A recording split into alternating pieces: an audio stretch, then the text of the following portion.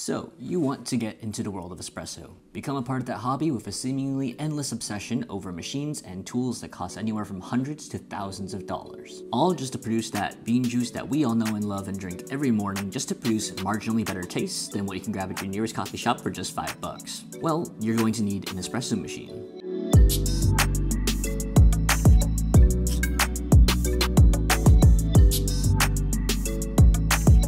Hi everybody, and welcome back to the channel. Today I'm going over my tips to help you decide on what to pick for your first espresso machine. As always, timestamps and links to all products featured will be in the description down below, and if you haven't yet, be sure to go and hit that subscribe button. So first, why should you take my advice? Well, about 10 months ago from the date of recording, I was in the same position as you, looking for a good espresso machine with a combination of features and aesthetics that I liked. So I've compiled everything that I've learned over the last 10 months into one single video to help you decide what machine to pick for your home usage. Note that this is not a commercial espresso machine video, and I am not sponsored in any way, shape, or form by any of the companies or brands mentioned in this video. Okay, so there are a lot of things to consider when you're choosing your first espresso machine, and in my opinion, these are the things that you should keep in mind. First is budget, second is experience with specialty coffee, third is feature set, and fourth is good old upgraditis. So first, let's talk about budget, since that's most likely your limiting factor. When you look at any forum or resource online, a lot of people always mention that the grinder is oftentimes more important than the espresso machine itself, so be sure to take that into account when you're budgeting to design your own coffee station at home. For the purposes of this video, I'm going to leave the espresso grinder out of this budget because that's an entirely separate video on its own. But in general, you can expect these grinders to be anywhere from $300-ish on the low end, something like the $700 niche Zero,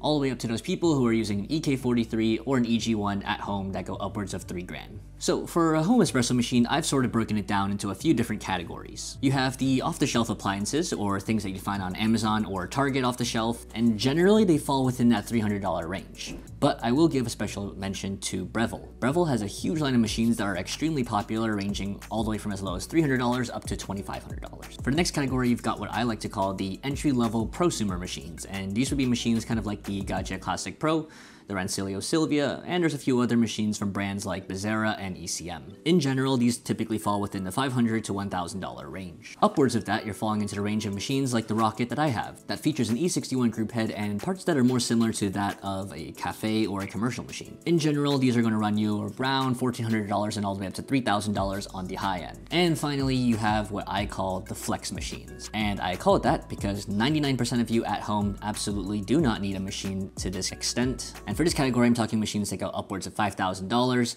something like the Linea Mini, a GS3, or even a Slayer espresso machine. There are two more categories I want to mention, but I don't think it's super relevant for the purposes of this video.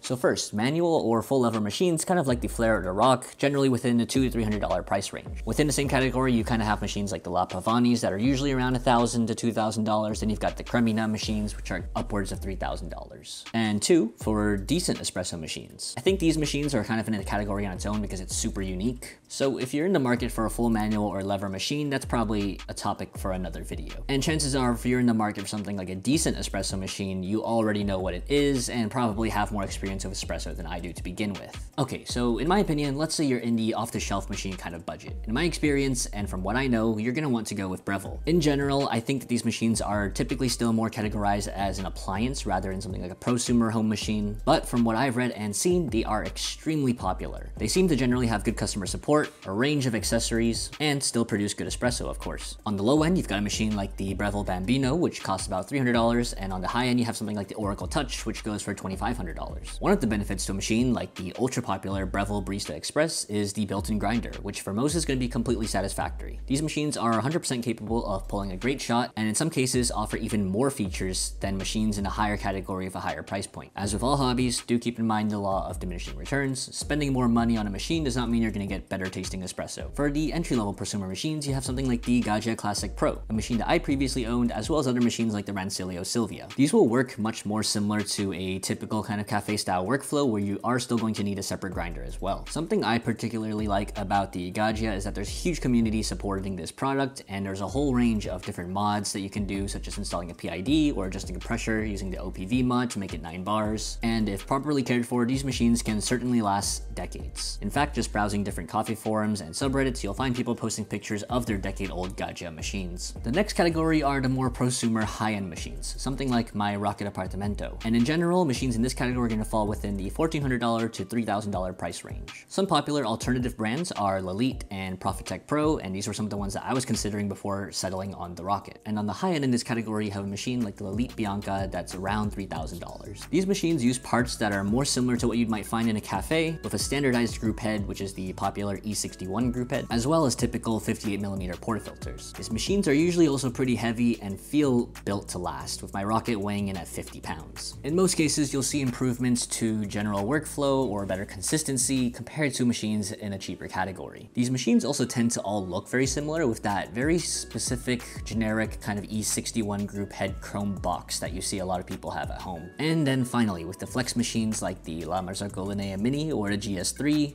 or even Slayer machines. These machines are going upwards of $5,000 and well into the 5-figure range, which is certainly overkill for the average home user. But if you do have the budget and you want a statement piece, then this is probably the way to go. So moving on to my next point now is experience with specialty coffee. Are you looking to get a home espresso machine because you like a latte from your local Starbucks, or because you really enjoyed a cappuccino from a local specialty roaster? If you want something that's going to get you most of the way there but can't be bothered to dial in or taste the nuances in espresso, then you'll probably be satisfied with one of the appliance level machines or one of the lower end Breville machines. But if you can already tell that you're going to enjoy the process of dialing in and trying to hit those wild flavor tasting notes that you see on the bags of beans that you buy, then maybe look towards some of the higher end Breville machines or into the higher end prosumer level machines. Feature set is probably going to be the next thing you're going to look into, and it's definitely the most important after considering your budget. When it comes to the prosumer range of machines, you have a few different types of machines as well as features that are included with those machines. So machines like the Gaggia Classic Pro are single boiler machines where you will need to wait for your steam to heat up to power after pulling a shot of espresso. Heat exchanger machines like the Rocket can do both, where you can both brew and steam at the same time, or after pulling a shot, you don't have to wait at all to then steam a milk pitcher. And then you have dual boiler machines, which has a separate boiler for both steaming and for brewing. Between these three main types of machines, single boilers are going to be your cheapest, with the heat exchangers and the dual boilers being on the higher end side. After that's been decided, you're going to want to think about what are some other features that you might want. From what I know and I've learned, you have options like PID, pre-infusion, and flow control, just to name a few. There might be more features that I'm missing, but these are the ones that generally I see people talk about. So when choosing which of these features you want, it's very important to consider this. The more variables you have to change, the longer it's going to take to dial in a shot, and the easier it's going to be to mess up a shot. Think about it this way. If you have a new bag of beans to dial in, you already have two variables that you can control: your dosing size and your grind size. If you add pre-infusion to the list, now you have 3 variables to control. Add PID, and you have 4. Add flow control, and now you have 5. With my Rocket, all I have to do is adjust the grind size as long as I'm sticking to my usual 20-gram dose. But if I want to mess with the pre-infusion feature that's available on the Rocket, now I have to add that to the list and consider how long do I want to run a pre-infusion prior to pulling a shot. If I wanted to add PID and flow control, well, now you have a full range of temperature choices to choose, as well as different flow profiles, which again makes dialing in a shot a lot more difficult and more time consuming. So the question here is, how specific exactly do you want to go? Do you enjoy the process with lots of variables to change? Then find a machine like the Lelit Bianca, which has all of these features. Do you not want to mess with too many things? Then maybe pick up a Rocket or a similar machine. Do you want to achieve peak coffee science or peak coffee nerd? Get a decent machine.